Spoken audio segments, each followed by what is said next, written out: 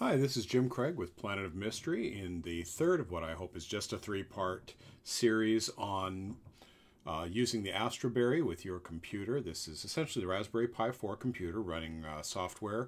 The software that we're using today is K-Stars, and inside of K-Stars we're using ECOS, which takes care of your telescope, can aim your telescope, take images, and store images. It's not for image processing. That's going to be a completely different series at some point that I'm going to work on. But right now what we're going to do is we're going to talk about taking a series of images. And in order to do that, the first thing we have to do is know how to guide our telescope. You can do long exposure astrophotography without a guide scope, but to be quite honest, you're going to run into some problems. If your telescope is not 100% perfectly polar aligned and your drive mechanism perfect, then you're going to get stars that instead of being nice tight little dots are going to be little streaks. And most telescopes for astrophotography today are equipped to be able to correct for little errors when it comes to doing astrophotography by having a second telescope attached and guiding using that. So we're going to start with guiding, and that's the little planet symbol here. And what we're going to do is we're going to start by telling it we want to use the guide scope. It's going to automatically pick the proper camera. Okay, guider is guide simulator via telescope simulator. 1 second exposure. Now one thing I do is it has bin set at 4x4. I set that to 2x2 maximum. That way I can get a wide enough field of view to see the stars to do guiding. So once you've got all that set up, all you have to do, we're just going to click guide. It's going to take it's taking an exposure, and you can see in that exposure there's a star, and hopefully that star is going to be bright enough that it's going to be able to track on it. But it's correcting. See, right ascension reverse, right ascension drifting forward. It's calibrating. So you see this little yellow preparing. And that's going to take some time. Now it's checking declination backlash. And when it's calculated all of that, declination drifting forward, again, checking all of that, it's calculating, it's going to figure out the error here. Have guiding data, that sort of thing. And when it's finally centered, you're going to see on this target here how well it's guiding. It's also going to have a little readout here. And it's auto-guiding. It's that simple. Now again, this is using a simulator, so we don't have the same issues that we might have using a real telescope. So you might have to pick a different star, in which case you'll just click on a different star. But you can see this thing is guiding perfectly.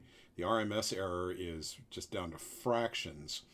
The signal to noise ratio it's not going to put in there because, well, we're not getting any noise because it's not a real camera.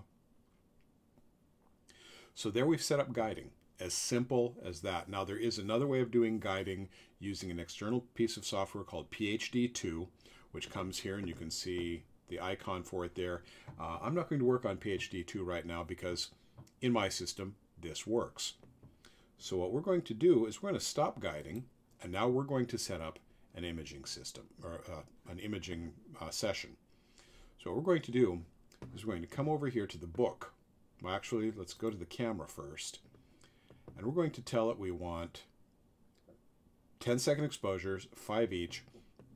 Only instead of M42, we're going to do M1. And we're actually going to create a directory. So let's come here. There's a little star thing here. For new folder, we name it M1.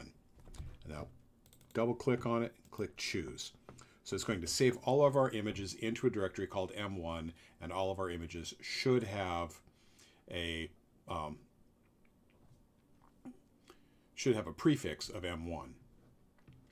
So now we're going to do 5 each. We're going to do red, put it into the sequence Q, green, put it into the sequence Q, blue, put that into the sequence Q, and luminance, and put that into the sequence Q. Now what we have to do is we have to save our capture sequence, and we're going to call it M1 demo.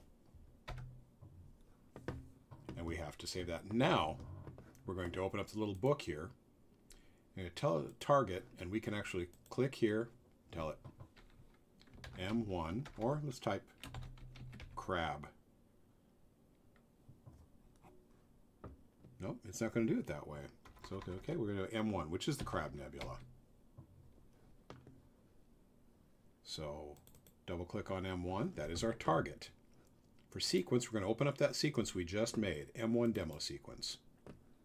I'm not going to put a FITS file with it, any priority. Now, because we are operating in daylight, we're going to have to change some things down here. First of all, we're going to have to turn off twilight, and it's going to give us a warning. At night, you don't have to do that. Let's see. Don't need the startup procedure. Aborted job management. And now we're going to add that to our job queue. Now, if you want to, let's see, tells us it's scheduled. Start time is pretty much any time we want.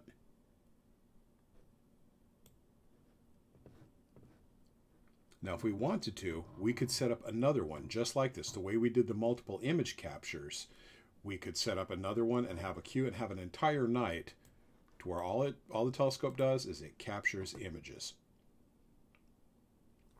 Now, there is one more thing I want to try to change here, and this is called meridian flip.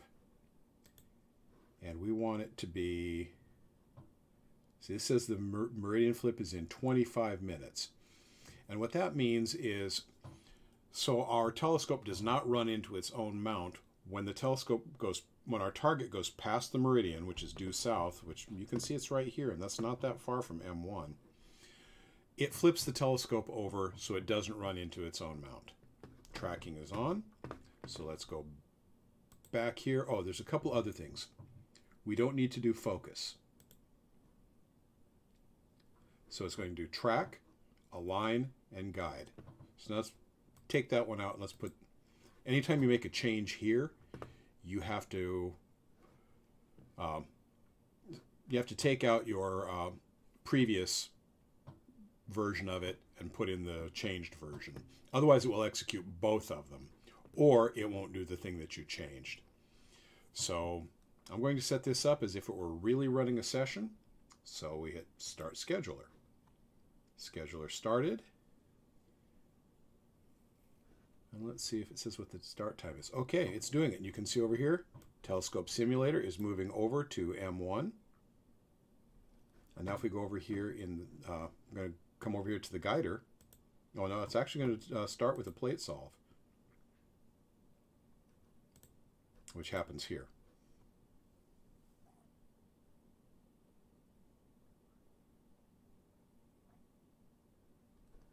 And again, it's going to take it a couple moments. And there's a distinct possibility it won't solve the plate. Target is within acceptable range. So now we come over here, and you can see it's already started exposing the red image. It's going to go through and do all the rest. So it's as simple as that. Now, if something goes wrong or you don't like the way it goes, and by the way, it is going to bring up a preview here every time. There is a place in here where if you don't want to look at your preview images, you can shut it off, that it won't open the FITS viewer every time it takes a picture, like it keeps doing there. Or you can move the viewer to the back. If you decide you need to abort the sequence or something like that, just come over here, and just like if you're doing a recording you don't like, just hit stop. So it's as simple as that to set up an observing session. And again, you can pick multiple targets, multiple exposures. You can change your filters the way you want. If you have filters, you can change all of that.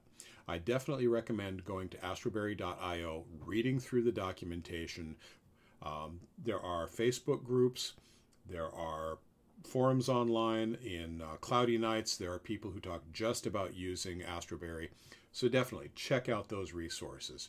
Well, I hope you've enjoyed this series. I hope you find it useful. If you do, give me a thumbs up. And if you like what I do here, consider subscribing. Also, if you have any questions, please put them down in the comments, and I will do my very best to answer those questions for you. So until you come back and see one of my other videos, this is Jim Craig saying thanks for watching and keep looking up.